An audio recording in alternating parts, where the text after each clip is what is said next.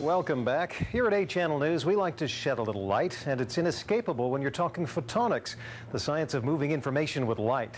It is a growing business here in the capital, and you're about to see that on Inside Ottawa.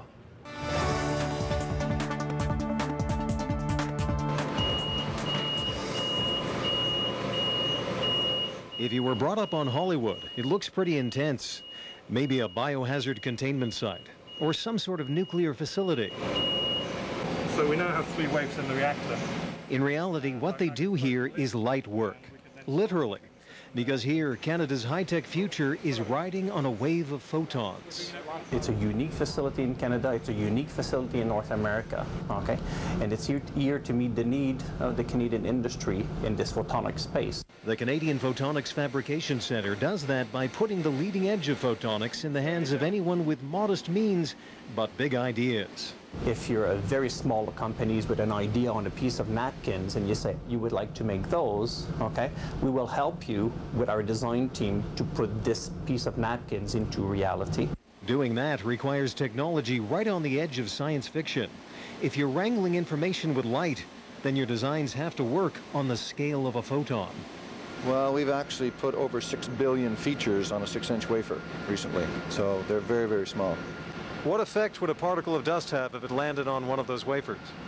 And sometimes it's bigger than the feature itself, so the feature wouldn't be there. Hence those ominous-looking suits. Going into the so-called clean rooms means boots, veils, balaclavas, coveralls, 2 sets of gloves, and for the finishing touch, safety glasses.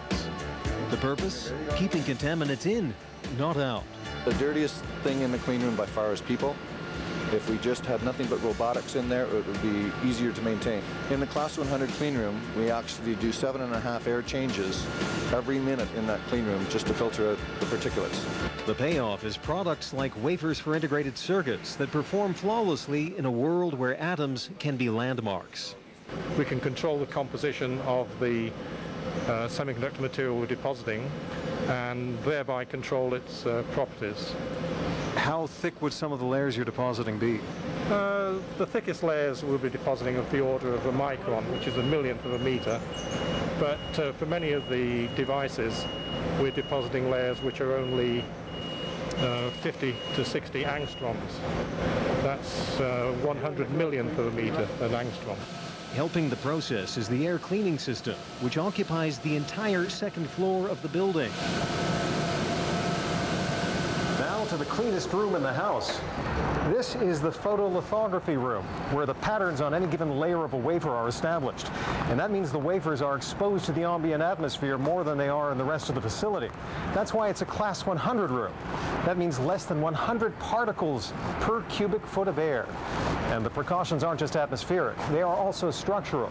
We're actually standing on a floating slab, so we've actually excavated down to bedrock, backfilled with engineered fill, and we're standing on a 12-inch floating slab that's separate and segregated from the rest of the building. By the way, that sepia glow about the photolithography lab is deliberate. There's no ultraviolet light allowed here. Even what seems to be an airlock is actually a light lock. That means nothing to spoil the photo development of complex circuits. So what we're looking at right now is some of the patterns that I've developed.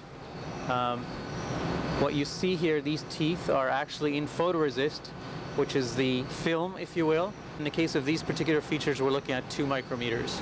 The work that goes on here is too complex to sum up in a few minutes, but the applications go beyond optical networks, chips, and lasers. Even so-called simple technology, like LED lights, could change the way we live. So if Canada wants to meet the Kyoto Accord that we've signed, just by replacing the lights in this country, we'll do this many times over. The CPFC, by the way, is a joint effort of the National Research Council and Carleton University. And remember, if you have an Inside Ottawa story idea, we would like to hear it.